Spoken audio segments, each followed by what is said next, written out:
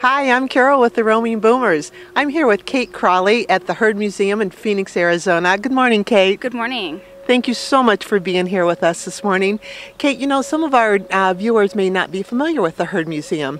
Can you tell us a little bit about the museum and some of its history? Sure. Well, the Heard Museum is a point of pride in Phoenix. It's actually been open since 1929. It was founded by a couple, actually, May and Dwight Heard, and they were actually quite a power couple in their day. He started what's now the Arizona Republic, our main newspaper here in town. They owned land. They also did a lot of traveling, and both in their regional travels and in their international travels, they became really big collectors. And finally, one day, their daughter-in-law said, you know, you guys are kind of running out of room in your home. Maybe you should open a museum. And so they did just that. So the museum is, we like to refer to it as a living museum. It's of native arts and cultures. So when you come here, you'll get to see a lot of the traditional artwork and fine artwork, but also artists who are working today, contemporary artists. So it's really a mix of both. And we like to say that you're experiencing the authentic Southwest when you visit the Heard Museum here. Cool, thank you. That's fascinating. You know, we get lots of visitors here to the Valley. Tell them why should a visitor put the Heard Museum on their must-see list when they come?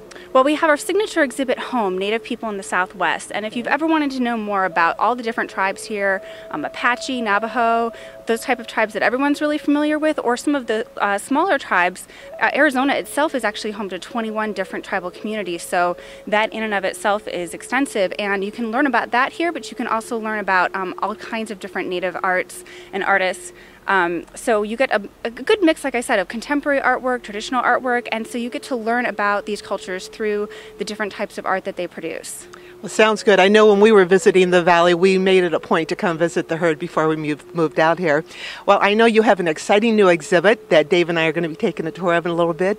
Tell us a little bit about that. Well, the exhibit is called Pop, and it features artwork in the pop art style, both from the 60s and with artists working today. It actually features a mix of native artists as well as a few pieces by non-native artists such as Andy Warhol. So it's a really fascinating show. It's great if you remember the 60s. You'll remember all of these wonderful things, and you know, there's some wonderful artists working in that same style today. So it's a really accessible show. It's colorful, it's fun, and we're really pleased to have it here for the next year.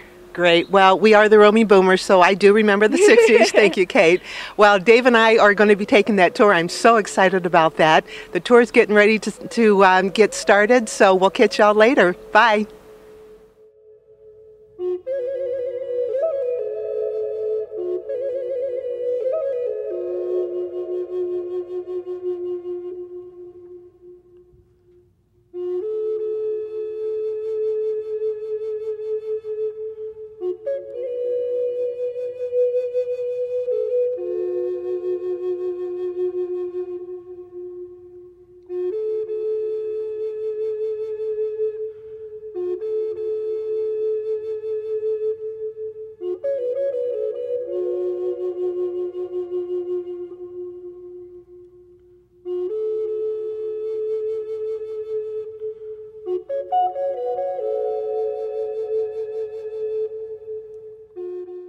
Well, we just finished our tour of the newest exhibit here at the Heard Museum. It's called Pops. It's art from the 1960s. Being a baby boomer, it really brought back a lot of memories. It was just wonderful. Then we filled our bellies in the wonderful cafe here at the Heard. If you're going to take a trip to the Phoenix area, plan a day here at the Heard Museum. It is a wonderful place. You will be glad that you did. Well, that's it for now. Make sure that you check out all the photos. Subscribe to our website, theroamingboomers.com. We are on Facebook and Twitter. Time to pack up and head home. Bye.